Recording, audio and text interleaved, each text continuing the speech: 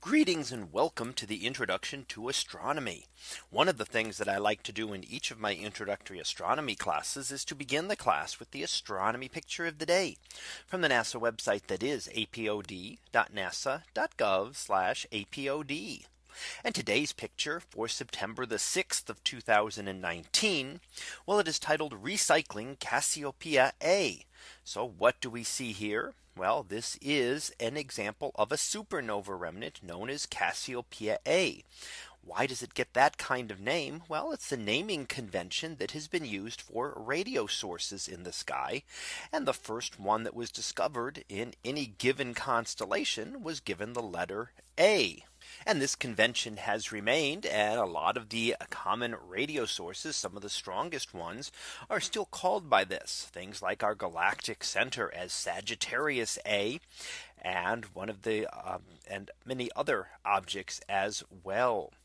Now, Cassiopeia A is actually a supernova remnant, and that is the remnant of a star that has exploded.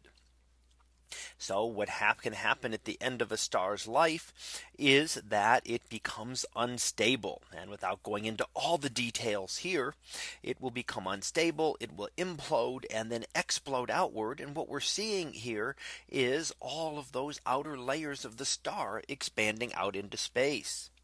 Now, Cassiopeia, this supernova remnant, would have been seen about 350 years ago here on Earth.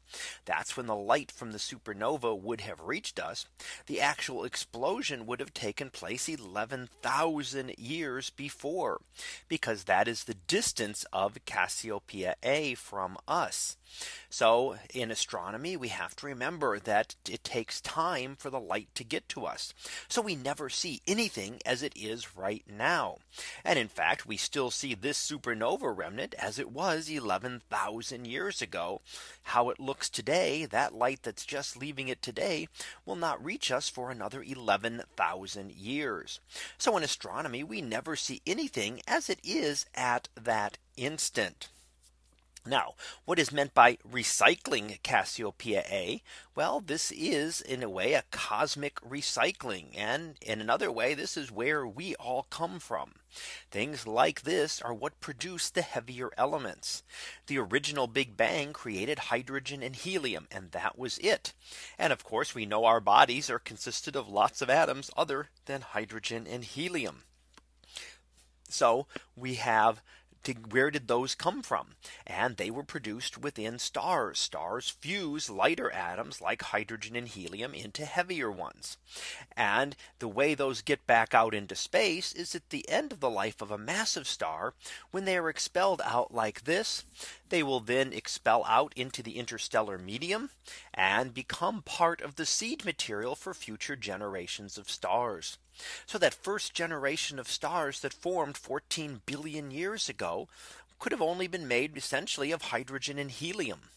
And those first generation would then have formed some of the heavier elements, which would allow for a small amount of other heavier materials to be present in the second generation of stars, and so on.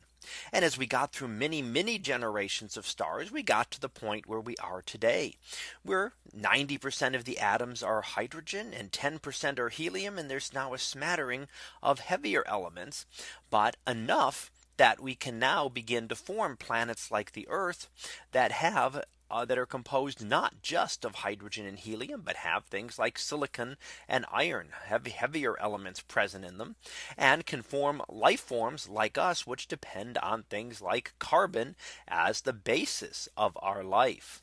So in a way, we all come from here, and most of the elements in your body, except for the hydrogen, would have been expelled out into the universe in something like a supernova explosion that we see here today. So that was our picture of the day for September the 6th of 2019. It was titled Recycling Cassiopeia A. We'll be back again tomorrow for the next picture, previewed to be Wolf's Dusty Cave. So we'll see what that is about tomorrow. And until then, have a great day, everyone, and I will see you in class.